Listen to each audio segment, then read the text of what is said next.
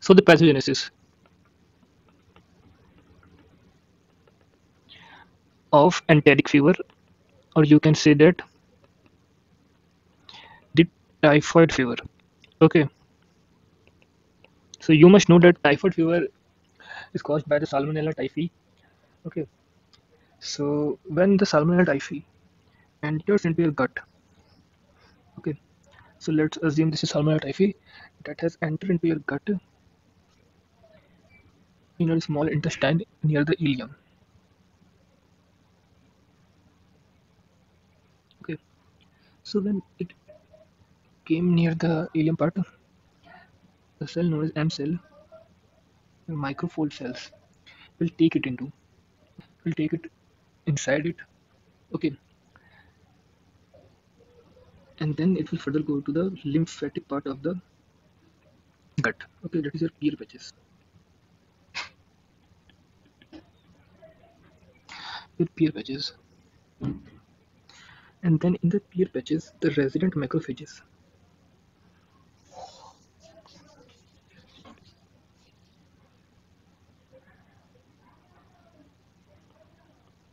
The resident macrophages will engulf this bacteria, and then this macrophage will get into mesenteric lymph nodes.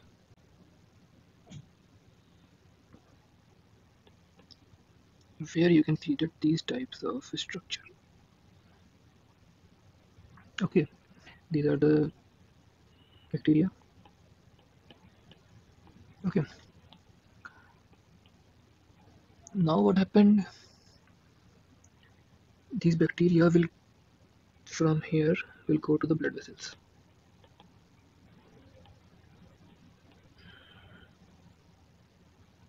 So it is the first time when this bacteria has gone into the systemic circulation of the body. So hmm, this is known as primary bacteremia. Okay, primary bacteremia. As it is as it is in contact with the systemic circulation, it will go and can infect the other body organs like the liver, your bone marrow. Okay, liver, bone marrow, structures like kidney. Okay, in liver, in your gallbladder,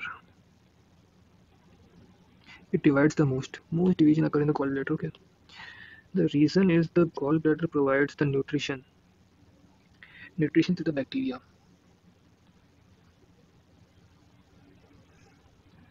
Now again, these bacteria will go again in the systemic circulation, but this time these are known as the secondary bacteremia.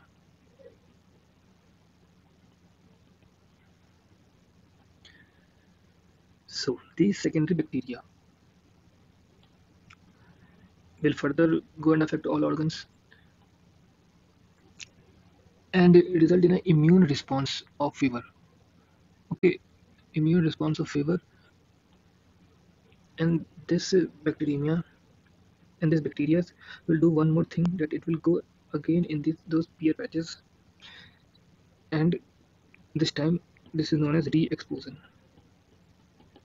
Okay, re-exposure of the pear patches to the bacteria.